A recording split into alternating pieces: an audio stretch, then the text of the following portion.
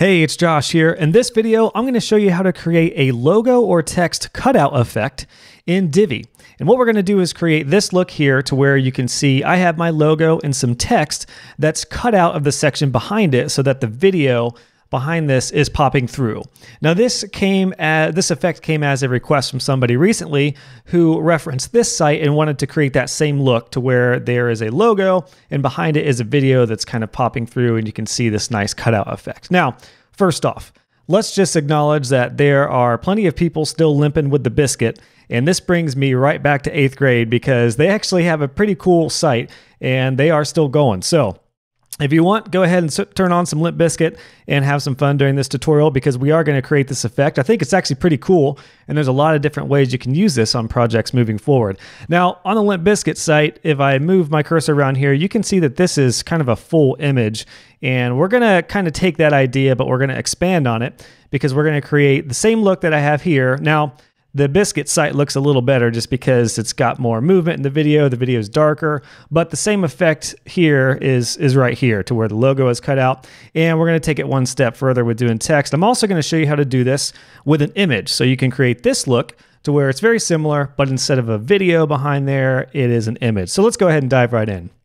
First things first, I'm using the visual builder of Divi, and I think what we'll start out with is to do the video background. So first things first, in the very back section, I'm going to go into my settings and I'm going to go into my background and we're going to place a video in there. Now I have a video that I brought over from my business site in Transit Studios, which is the one you saw here, which is just myself in my office. So we're going to use this as the background video.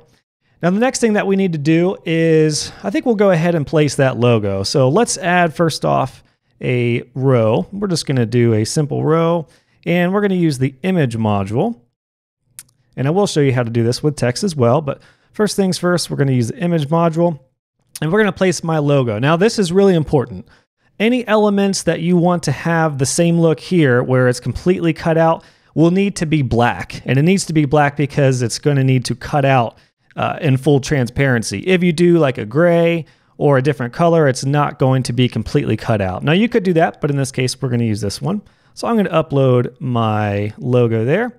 Okay, cool. And then I tell you what, before we do the text, let's go ahead and make sure this looks good first. Now here's the trick.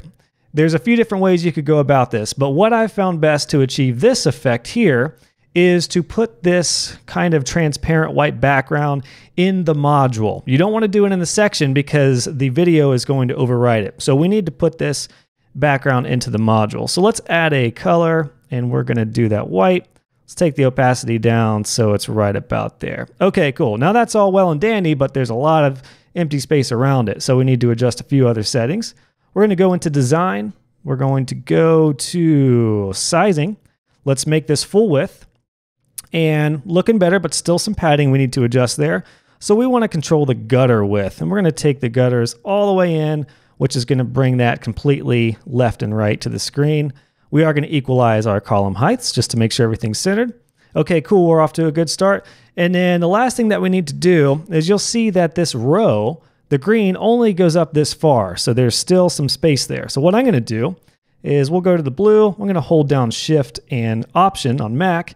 I'm going to bring this in so that this is going to take up the full window. So yeah, that's looking good.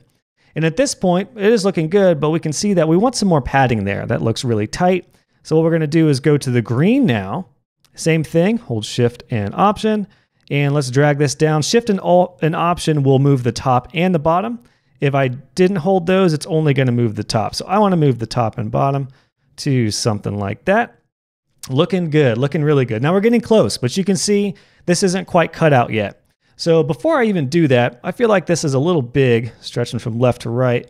So let me just go into the design of the image. Let's center that, and let's just adjust the sizing. Let's bring that in just a little bit. Yeah, that looks cool right there. All right, so we are really close, but we can see this black logo still is not cut out.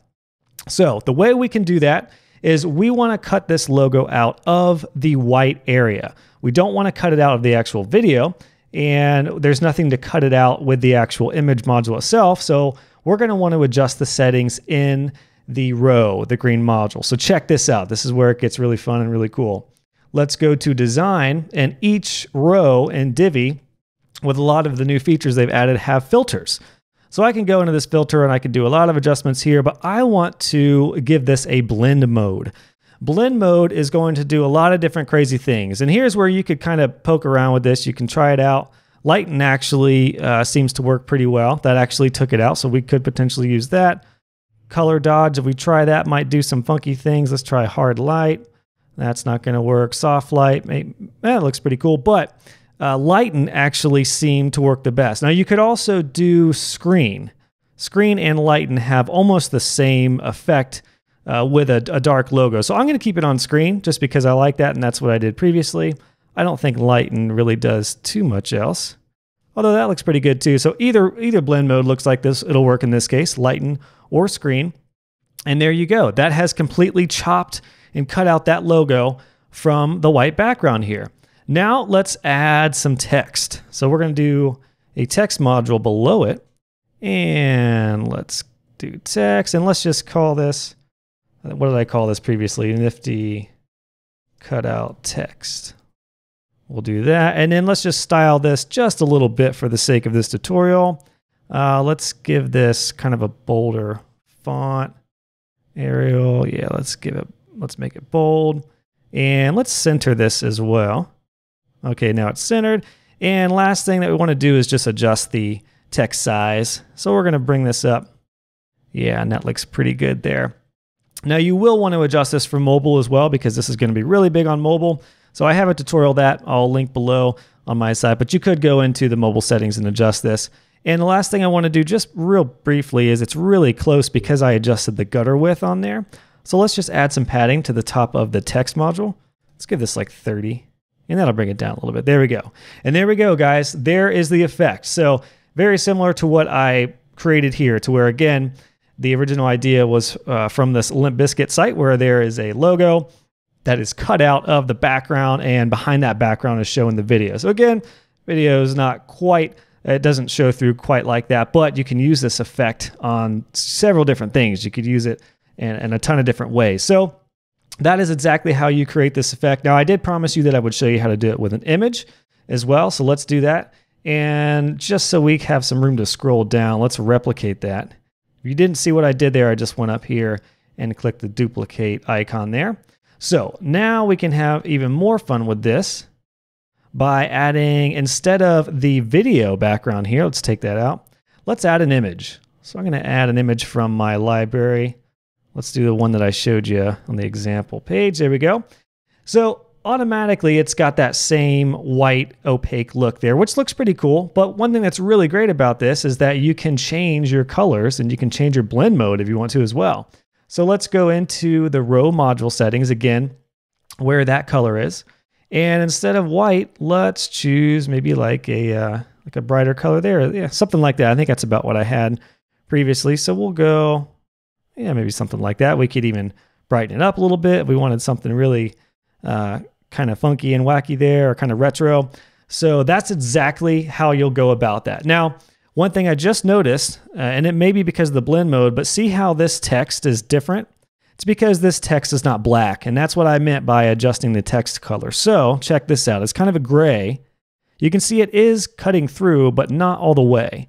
So let's go in here. Let's go to the text color and watch this. Watch the text change.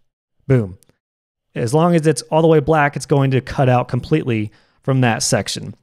And again, guys, you can just play around with this. You can go into your row module settings, and you can go into your filters, and you can choose some different blend modes. So let's see if screen looks different.